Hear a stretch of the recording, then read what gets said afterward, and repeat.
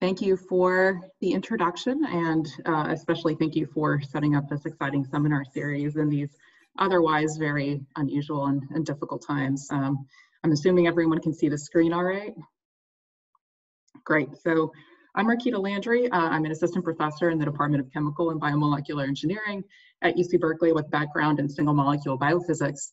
And today I'm going to talk about some of what my lab has been doing with nanotechnology to engineer solutions for life's big problems. And I thought I'd give more of a high-level overview of what we're doing with a few brief examples of how we use nanotechnology for life sciences applications.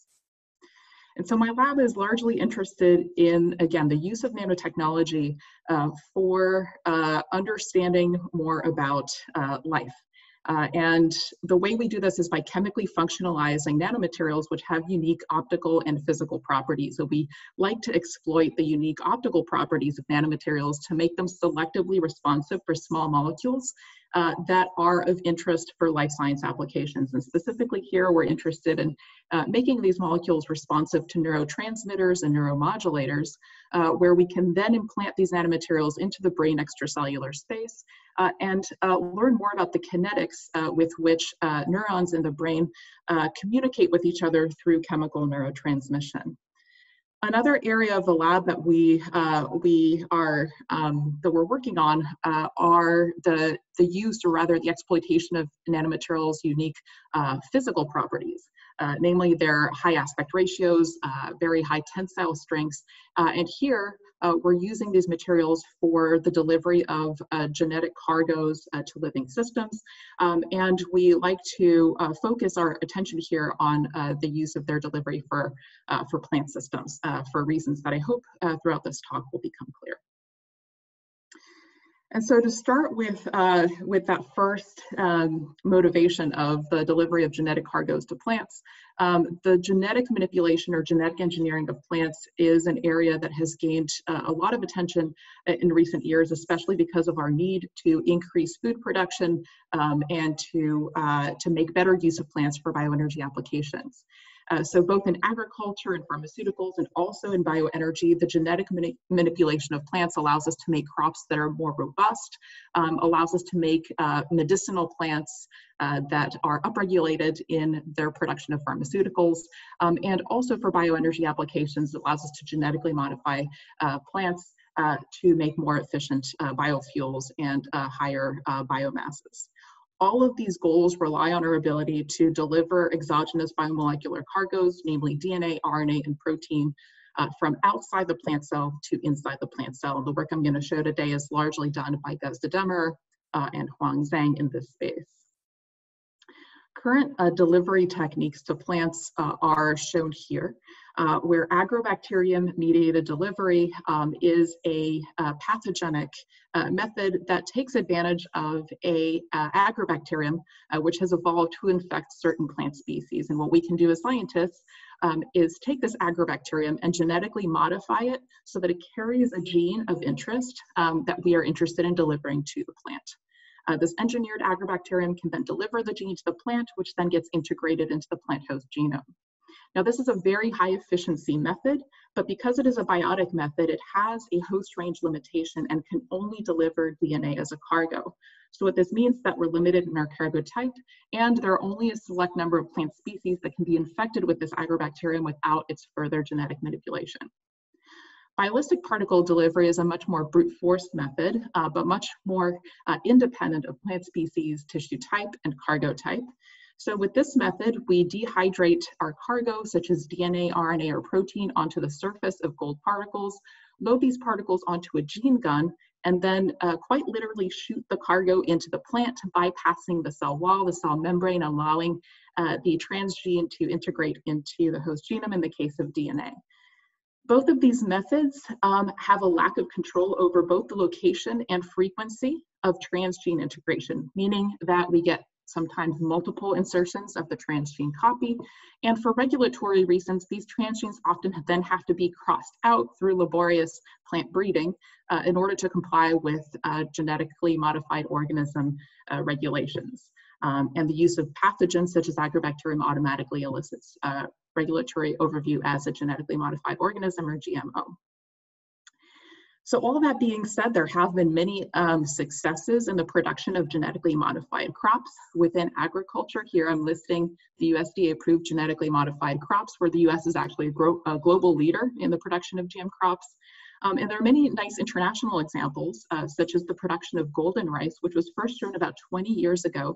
And this is a strain of rice that has had the biosynthetic pathway for vitamin A production engineered into it. And the concept here being that this could be deployed into regions of the world with vitamin A deficiency. So despite all these successes, it still takes a very long time, on average 13 years of R&D, and at a cost of almost $146 million to produce a single GM crop. And about 40 of these $136 million are regulatory costs. So in my lab, we're interested in developing methods that are both abiotic and force independent in a manner that would allow us to deliver cargoes such as DNA and RNA to plant species in a species independent manner, in an efficient manner, and in a way that's non-pathogenic and also non-integrating to help comply with the GM regulatory burden. To do so, we have to consider what our barriers are. So this takes us to the consideration of the size exclusion limit, which is a limit of how large something can be before it crosses a barrier. Now, these are very crude calculations, but if we consider the size exclusion limit of a lipid membrane, for example, or the cell membrane, this is approximately 500 nanometers, and this is the dominant barrier for most cell types. However, we start looking at the size exclusion limit of the plant cell wall, which is uniquely found in plant cells. The size exclusion limit is now 5 to 20 nanometers, and this becomes the dominant barrier that we have to consider. So we can now consider what dimensionalities of nanomaterials would best be used to overcome this barrier. So we have to stable those size exclusion limit, but we also need an appreciable surface area to volume ratio onto which we can do chemistry and also load biomolecular cargoes. So for example, zero-dimensional carbon materials are small enough but don't have enough surface area to load cargoes, whereas the extruded two-dimensional form of graphene has a very high surface area to volume ratio, but no longer has the lowest size exclusion limit. So we largely focus on these one-dimensional materials to both comply with the size exclusion limit and allow us to do chemistry on the surface to load biomolecules. So I won't go into the chemistry due to time restrictions, but the concept here is that we can load DNA plasmids or other biomolecular cargoes onto the nanotube that would then traverse the cell wall, plasma membrane, and then allow the cargo to be accessed. So in the case of RNA, this would be in the cytoplasm. In the case of a plasmid, this would be in the nucleus, where transcription and translation would allow us to validate whether or not the platform actually works through the production of a reporter protein, such as green fluorescent protein. And so the workflow after we've chemically synthesized these constructs would be to infiltrate them onto the underside of a leaf. And again, these are carbon nanotubes that have been loaded with a GFP expressing plasmid. We can wait a few days for nanomaterial internalization to take place and also for the proteins to be expressed before it first pass, taking the leaf tissue to a confocal microscope to assess whether or not green fluorescent protein is being expressed. And these are some of the species in which we've tested our platform. So here are some exemplary results in Nicotiana benthamiana, which is tobacco, arugula, wheat, and cotton, representing a variety of different tissue types and morphologies where we see green fluorescent protein expression across these species. What's interesting about this platform as well is that if we look at when this green fluorescent protein is being expressed, we see a peak expression at day 3, and we usually see that the expression through confocal microscopy goes back down to baseline by day 10. We can validate this at the molecular level by performing a 2PCR to quantify the amount of GFP-specific mRNA at day 3 and day 10, and again see a peak expression at day 3 with a subsidence back down to baseline by day 10, suggesting no DNA integration. And I won't show these results, but if we perform a digital droplet PCR assay, which has a much higher level of sensitivity, we can confirm a lack of transgene integration with a level of sensitivity of about 1 copy per 500,000. And so with this platform, in its integration-free features, what we can now do is load plasmids such as nuclease plasmids that code for CRISPR-Cas9 systems. And the advantage here would be that we would get transient expression of Cas9 plus guide RNAs that would then be able to perform an edit on the plant host genome. And this edit would be heritable and would be permanent, whereas the transgene itself would not be integrated and the CRISPR system would leave no trace, with advantages in being able to control the location of the edit, but also perhaps having advantages in the regulatory oversight of these genetically modified crops in the absence of transgene integration. So towards this end, my lab has started doing some preliminary experiments where we're infiltrating guide RNA plasmids into Cas9 expressing plants, showing that we get expression and editing roughly half as efficient as Agrobacterium. Now we have to keep in mind here that Agro is constitutively expressing CRISPR-Cas9 over the course of a week, which is the length of these experiments, whereas we're getting essentially a single dose with our carbon nanotube constructs. So we're currently exploring whether multiple doses of carbon nanotube delivery of these vectors would allow us to reach editing efficiencies that are on par with Agrobacterium. So a question that's often asked about these studies is, how are these particles entering the plant? There are numerous studies looking at translocation across lipid membranes, but very few that are looking at transport across the plant cell wall. And so a postdoc in my lab, Huan Zhang, has taken on this question, and she's done so with a type of nanotechnology known as DNA nanostructure nanotechnology, or DNA origami nanotechnology. And what we like about this approach is that it's much more modular than the production of organic or inorganic nanoparticles, in that we can very reliably and reproducibly make structures with predefined sizes, shapes, stiffnesses, compactnesses, and we can more reliably assess the role of these features on nanoparticle transport into plant cells. And so in our lab, we've made a few different nanostructures to test the structure-function relationship of internalization across the plant cell wall. Specifically, we've made small tetrahedra nanoparticles using DNA nanostructure assembly methods, hairpin tile structures that measure 5 by 16 nanometers across. And these hairpin tiles can be assembled into nanostrings that measure 5 nanometers by 320 nanometers across, resembling in form factor the size of a single-walled carbon nanotube.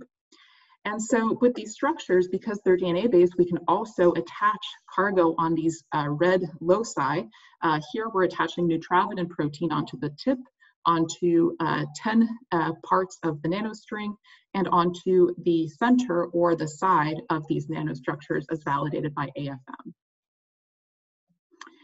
And so to test, for example, the size dependence of our nanostructure, we can use a transgenic GFP-expressing plant, here known as MGFP5 benthamiana, or tobacco. Now what you're seeing here is actually the cytosol of the plant cell that's lighting up in green. And the reason that it looks like this jigsaw shape is because the plant cell has a very large central vacuole that pushes the cytosol to the side.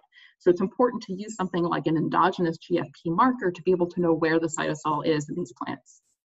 We can also tag our nanostructures with a Cy3 dye, and this will tell us where the location or the final destination is of our nanostructure post-infiltration into the plant leaf tissue. And then by doing an overlay or co-localization analysis, we can get a relative quantification of the relative internalization propensities of these nanostructures. So for example, if we tag our nanostructures with a Cy3 dye, where these tetrahedral particles measure between 2.4 and 12.6 nanometers, and then calculate the co-localization fraction, we see that as a function of size, the co-localization fraction decreases, suggesting that the smaller tetrahedra internalize more than the larger ones, as we would expect. We can then repeat this assay for nanostructure shape, where our hypothesis here is that the nanostring, which is most similar in form factor to carbon nanotubes, would internalize best. However, what we see is that these nanostrings actually internalize the least, as assessed by our co-localization fraction. And this left us a little perplexed, again, given the similarities in the shape between the nanostring and the single-wall carbon nanotube, which worked so well for our gene delivery applications. And so the next experiment that we did was to take a Cy3 tagged nanostring and quite simply tether it or link it to a single walled carbon nanotube and ask, does the whole structure internalize or not? So this structure is inherently larger than either one by itself. And when we repeat the assay where co-localization again is a proxy for internalization, we see that nanostrings don't internalize by themselves very well. Carbon nanotubes or single wall carbon nanotubes do internalize quite well. And the conjugate, single wall carbon nanotubes plus nanostrings, internalize just as much as single wall carbon nanotubes. Now, the main difference between the nanostring and the carbon nanotube is a several order of magnitude difference in their tensile strength. So what these results suggest is that in addition to size, the stiffness of the particle also has a fairly big role in its ability to translocate across the plant cell wall. Lastly, we can take these nanostructures, put siRNA on them, and then deliver them to the tissue of these GFP-expressing plants. And here we can target GFP for downregulation to test and see if these nanostructures would allow us to do gene silencing in plants in a DNA-free manner. And so by infiltrating these nanostructures into plants, we can start looking at how well they silence the endogenously expressed GFP, where the relative fluorescence intensity tracks with the efficiency of the knockdown or knockdown. Where the TH or hairpin tiles, tetrapods, silence quite well, and double-stranded RNA and nanostrings by itself do not. We can also validate this at the level of protein expression, where we can extract green fluorescent protein from the plant tissue, perform a Western blot, and make sure that the quantification matches what we see in confocal microscopy. And I'm not showing this here, but we can also show that the GFP levels endogenously resume back to baseline 7 days post-infiltration, as we would expect for transient silencing.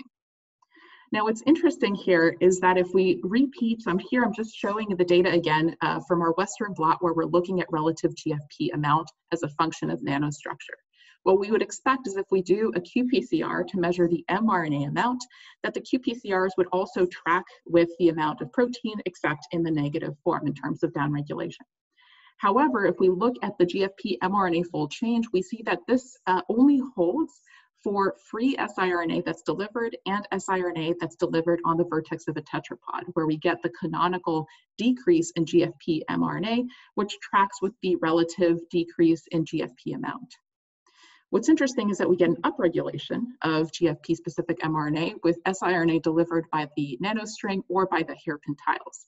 Now, the main difference between these structures is in the steric accessibility of the siRNA, where the siRNA that's free or on the vertex of the tetrapod is much more sterically accessible than those that are attached to the sides or the center of these other nanostructures. So our current hypothesis is that for sterically accessible siRNAs, we undergo a canonical transcriptional gene silencing that involves cleavage of the GFP-specific mRNA through recruitment of the risk protein pathway.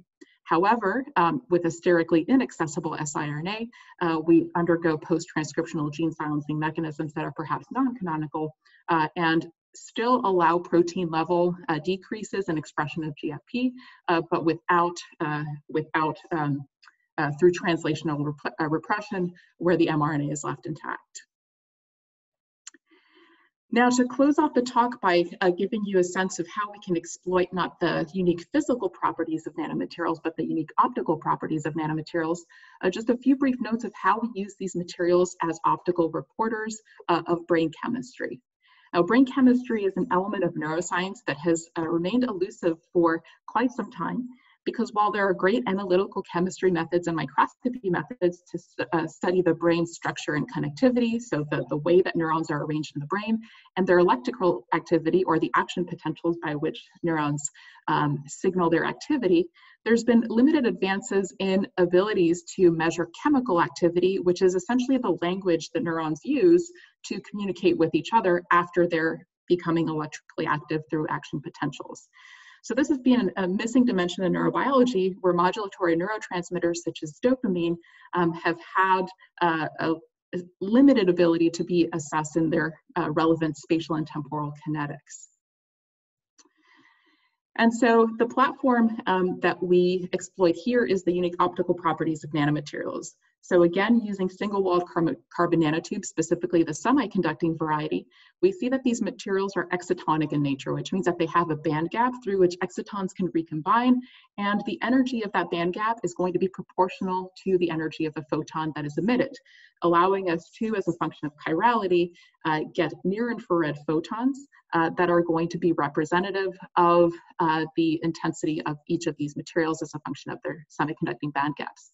Now, what's interesting about this fluorescence intensity is that it is very sensitive to the local dielectric environment of the nanoparticles, such that if we take a polymer that can adsorb onto the surface of the nanotube, the polymer now serves as a type of molecular bodyguard, if you will, to modulate what types of molecules are going to cause perturbations in the exciton recombination rate, which is proportional to the intensity of the material.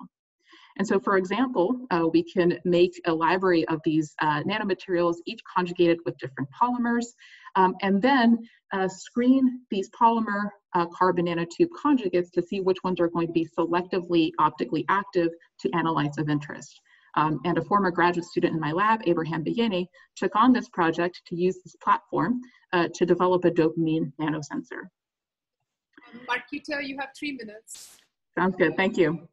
So with this nanosensor, we can then implant it into the brain extracellular space of coronal slices originating from mice, and then use infrared imaging to image the release of chemical neurotransmitters into the brain extracellular space. So what you're seeing here are the nanosensors implanted into the brain ECS with varying amplitudes of electrical stimulation that unsurprisingly scale in intensity of dopamine release with magnitude of electrical stimulation. Now, what's interesting about this platform is because the molecular recognition is synthetic, it is compatible with pharmacology. So what we're using this platform for now is the study of addiction, and we're doing so in a way that allows us to use pharmacology to probe how these drugs are affecting the brain's ability to communicate. So for example, dopamine receptor agonists and antagonists, which will either increase or decrease synaptic dopamine levels. So for example, if we add quinprol to our brain tissue slices and measure the average response of dopamine released, we see that in artificial cerebral spinal fluid, we get the typical response. With quinprol, we see a decrease in dopamine release. If we wash the drug out, we get a recovery in our signal. Now, true to kind of single molecule biophysics form, biological systems are inherently heterogeneous. And so instead of averaging over our entire field of view, the advantage of an optical platform is that it allows us to query what these individual dopamine hotspots are doing. So instead of analyzing our data by averaging over the entire signal, if we now ask what each of these dopamine release hotspots are doing and plot those as a function of, for example, change in fluorescence ratio, what we expect is that with the addition of a drug like quinprol, these hotspots would, as the average suggests, decrease dopamine release. And we see that for most of these hotspots, that is indeed the case. So we get a change in fluorescence that's in ratio form less than 1.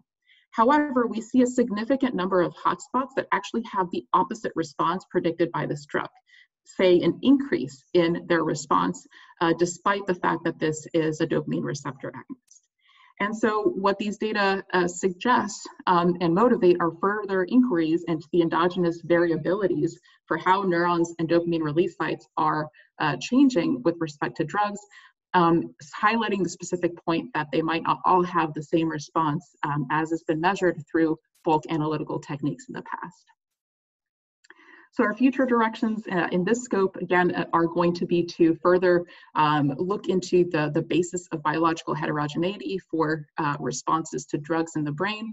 We're also interested in developing infrared imaging techniques that would allow through skull imaging, enabling us to do these studies in vivo in awake and behaving animals, and also query through animal models of disease such as Parkinson's and Huntington's disease, how these disease states are influencing dopamine signaling in the brain.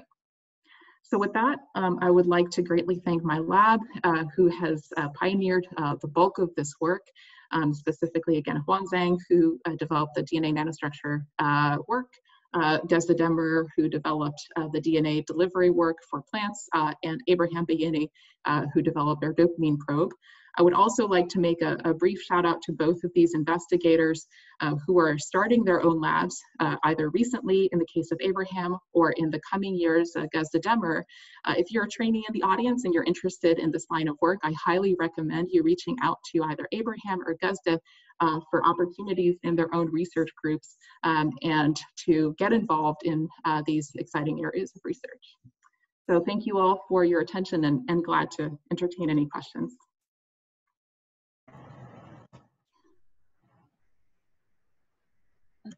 Thanks, Markita, for a great talk.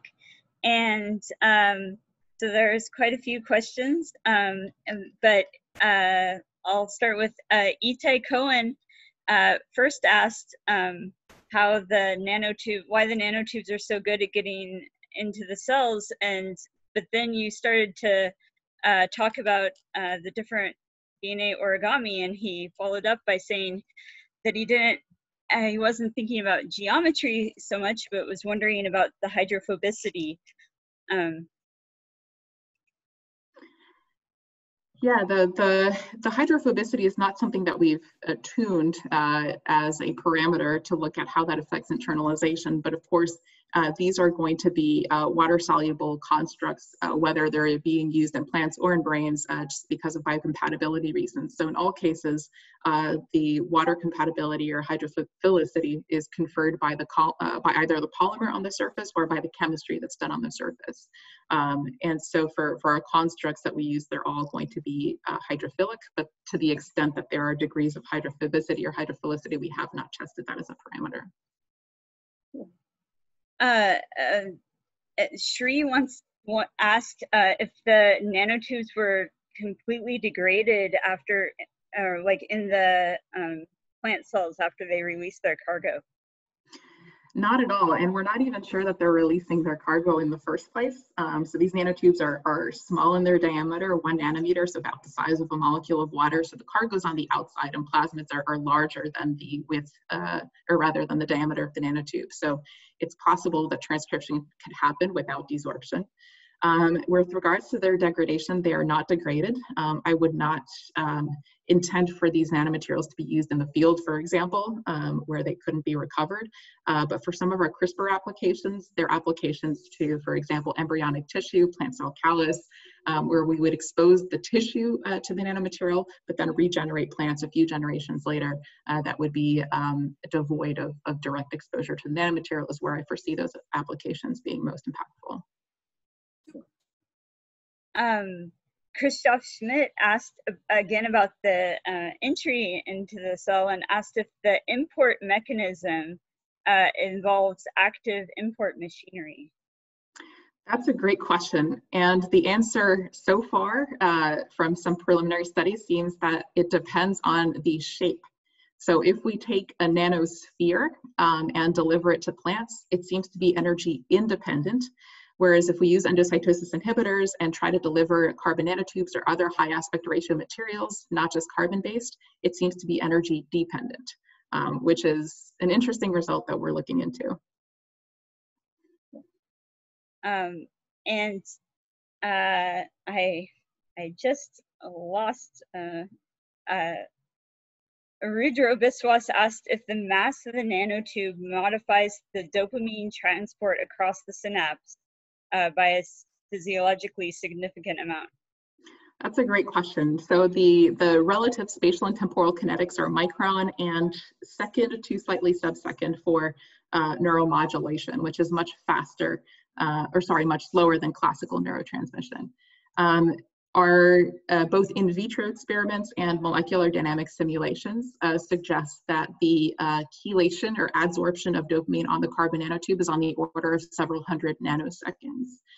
So that's the MD result, and doesn't seem to affect the endogenous signaling that we've otherwise validated with fast scan cyclic voltammetry.